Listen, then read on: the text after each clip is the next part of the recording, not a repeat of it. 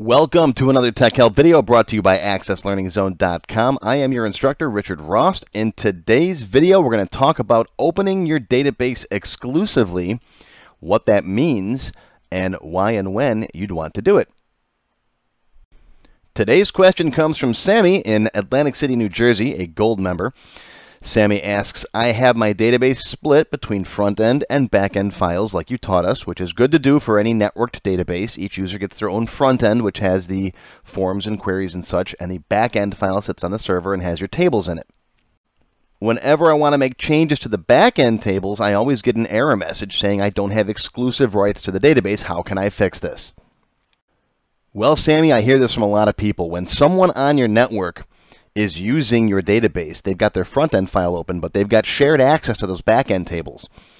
Unfortunately, the only real way to fix this problem is to kick everyone out of the database. You have to tell everyone else to close down their copy of the database, because if they're editing a record, they've got that record locked, which means the database file is open in shared mode and you can't get exclusive rights to it.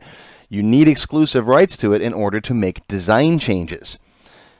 Access is set up to handle record locking so that if you're editing Joe Smith, someone else can't edit Joe Smith, but you can't make design changes to that table either because it's open in shared mode. So you have to tell everybody to get out of your database. Now, this is something you can do, over your intercom or run around the office and tell everybody, hey, I got to make changes. Instant message people, whatever you got to do, but there's no way around it. You have to kick people out of the database in order to make design changes to the database. This is another one of the reasons why it's important to split your database, because in addition to it running better, you can make design changes on your front-end database copy, your forms, your queries and such, and then just push an update to the server. But as far as modifying those back-end tables go, no, you got to kick everybody out of the database. Now, once you get everybody kicked out of the database and tell them, hey, stay out of the database, you may want to open that database exclusively so nobody gets back into it while you're making your design changes. So here's what I'm going to suggest you do. Okay, here's my desktop, and here's my access file that I want to open exclusively. Let's pretend this is the server. This is the backend file that contains the tables. Now, don't double-click on this file like you usually do to open Access, because it's just going to open it in shared mode again. I want you to find your actual Microsoft Access application icon or shortcut. It's probably on your Windows Start button. Go locate it. I just put a copy of it on my desktop here. This is an actual shortcut to Access itself. So open that.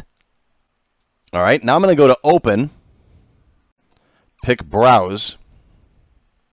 The good old-fashioned Open dialog box appears. What I want you to do is select, there's my database I want to open, just customers.accdb. Now down here with the Open button, I want you to drop this down and pick Open Exclusive. Okay, now it looks the same, but you've got exclusive rights to this database now. Nobody else can connect to it. And you can simulate that actually by, let me just move this out of the way here. You can simulate that by opening up another copy of Access, even on the same machine. All right, here's a second copy of Access. I'm going to go to Open and then Browse again. And then here's that database. If I try to open this just any old way, look at the file is in use. Enter a new name or close a file that's open in another program. So anybody else tries connecting to your database, they're going to get an error message saying they can't get into it, whether they open the front end that has linked tables or not. So now I've got complete rights to this database file. I can do whatever I want to it. I can make my design changes, and I don't have to worry about my other users getting into it. So that's all you have to do. Go into File, Open, and then pick Open Exclusive while you're making your design changes. Then when you're done, you could tell everybody, hey, I'm done. You can get back in the database now. Here's a little shameless plug, some advertising real quick. I don't have this built in yet, but I do have a program available called the Access Updater, which lets you push updates or your front-end database files on your network for your users. I am going to build in a feature very soon that allows you to kick everybody out of the database.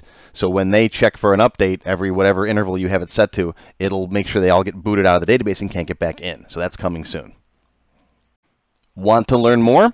There is a members-only extended cut edition of this video, where I show members how to open an exclusive copy of the database with a desktop shortcut. So you can open it from the shortcut instead of having to go into File, Open, pick the database file, pick Exclusive, and so on. You can just create a shortcut right on your desktop. How do you become a member? Click on the Join button below the video. Silver members and up will get access to all of my extended cut tech help videos, live video and chat sessions, and other perks.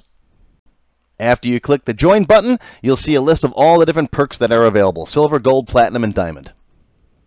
But don't worry, these tech help videos are going to keep coming. As long as you keep watching them, I'll keep making them, and they'll always be free. If you enjoyed this video, please give me a like and share. Click on the subscribe button to subscribe to my channel and be notified of any new releases. Check for additional resources down below the video. Click the Show More button, and you'll see a list of other links to other videos, downloads, resources, lessons, and lots more. If you have not yet tried my free Access Level 1 course, it's 3 hours long. You can find it on my website or on my YouTube channel. And if you like Level 1, Level 2 is just $1, and that's free for my members. Want to have your question answered in a video just like this one? Visit my Tech Help page, and you can post your question there. Also, be sure to stop by my Access forum on my website. And also look for me on Facebook, Twitter, and of course, YouTube. Once again, my name is Richard Ross with AccessLearningZone.com. Thanks for learning with me, and I'll see you next time.